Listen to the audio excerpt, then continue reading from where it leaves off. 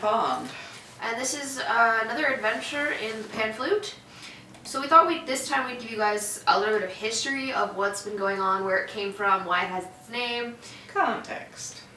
Yeah, so the Pan Flute originated from the research we've done in ancient Greece, when they still spoke Latin and stuff like that. It is named after the god Pan. Pan is the god of the wilds, of flocks, wild music, just the outdoors. He often appeared as a satyr, which is a half man, half goat. Top half is a man, the bottom half is a goat, and they generally have horns. He is often seen as being in the wildest parts of the world. Pan fell in love with Syrinx, who was a dryad. A dryad is a nature spirit. They come in, different types of tree. All trees and plants and flowers and all of that has what is known as a dryad. Pan fell in love with Syrinx. Syrinx had promised herself to Artemis, who is the goddess of maidens as well as the hunt. She is a twin to Apollo, the god of the sun. Artemis would take women under her wing, but if you promised yourself to her, you weren't allowed to fall in love. You weren't allowed to have sex. You weren't allowed to have kids because you were to stay forever a maiden. And Pan fell in love with her, and he just would not leave her alone at all. He was just like, yeah, I want you. Persistent. Very persistent. That's one word for it.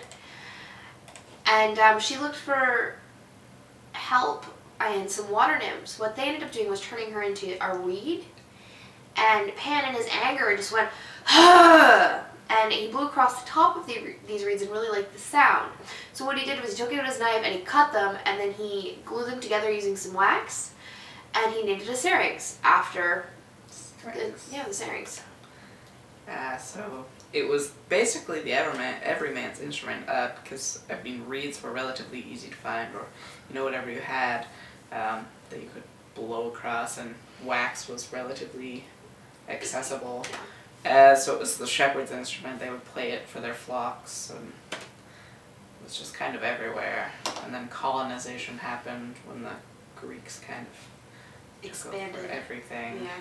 So basically every culture kind of has one in some context or another. Yep. Whether it's directly related from colonization or even predates those particular pan flutes, most cultures have some version of it. Yeah. Our particular pan flute seems to be most related to an Andean pan flute, which is from the Andes mountain region of South America. Though we didn't specifically set out to make South American pan flute. We just Googled how to make a pan flute, and we found an Instructable. And it was like, here's the pan flute. We're like, this is much easier than trying to figure it out ourselves. So we followed the instructions. Ours is set up in chromatic tone. A lot is diatonic. Diatonic meaning in an 8-note scale, often heard in Western music. And the reason it looks very similar to the popularized pan flute, which is actually a Romanian pan flute.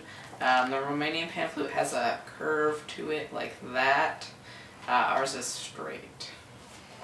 Yeah, I find ours, trying to curve it would have just been way too much of a hassle. It was, it is the everyman's instrument. It comes down to what can I do with what I have. So, that's what we did with what we had. Yeah, we also, after doing some more research, found out that sometimes they would just arrange them in a random order, and that just wasn't really going to work for Ponderi. So we were like, we're going to do something we're familiar with.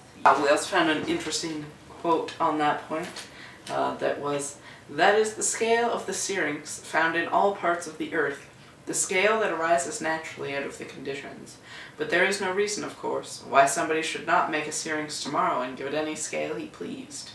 So essentially, you can do whatever scale in whatever order. Doesn't even have to be a scale, it could just be notes. Make up a scale. Yeah.